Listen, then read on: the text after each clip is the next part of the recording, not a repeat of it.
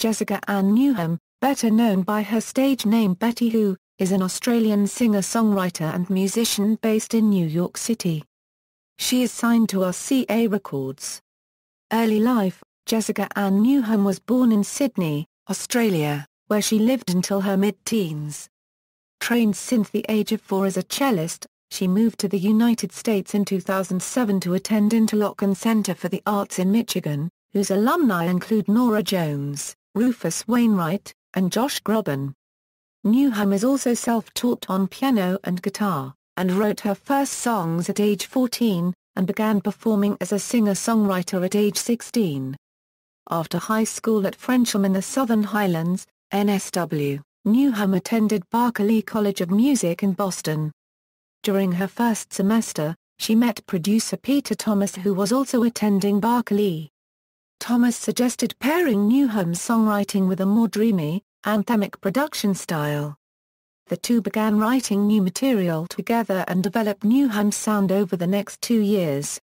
Career: as Betty Who, Newham's debut single Somebody Loves You was initially released independently as a free download, and was premiered by pop music blogger and at the time official Grammy blogger Arjen Wrights on November 30, 2012.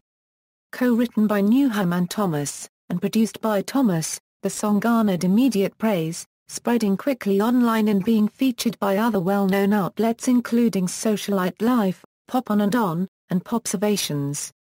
A music video, directed by Evan Savitt, was released on January 22, 2013, and an official remix by acclaimed indie pop producer FM Attack was released on March 11, 2013.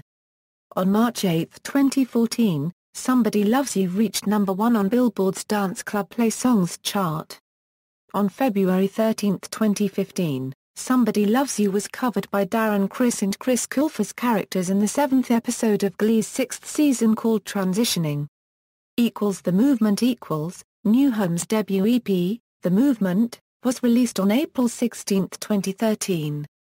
An independent, free download release initially, the EP's huge success online helped lead to a large amount of major label interest, before she ultimately signed with RCA Records.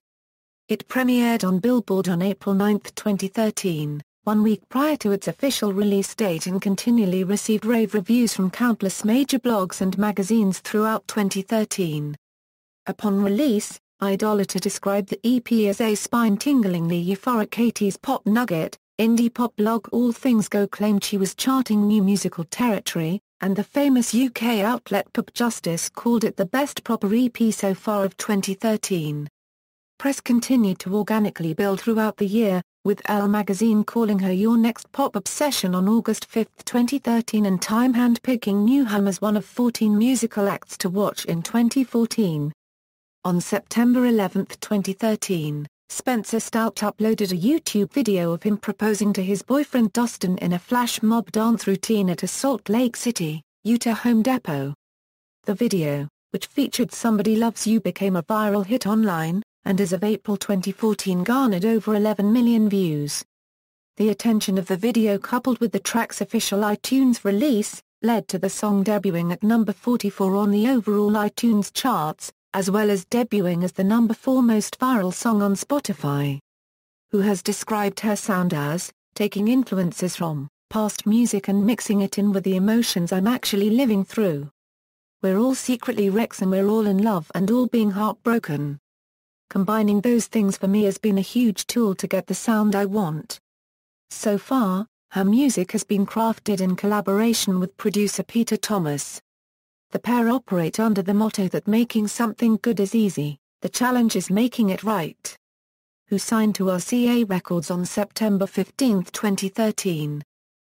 Slow Dancing and Take Me When You Go. Who released her second EP, Slow Dancing, on April 8, 2014, which made it to number 1 on the iTunes pop music charts.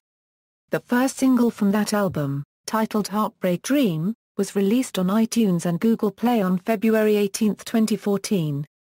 The song is used over the end credits of the 2015 film Pitch Perfect 2.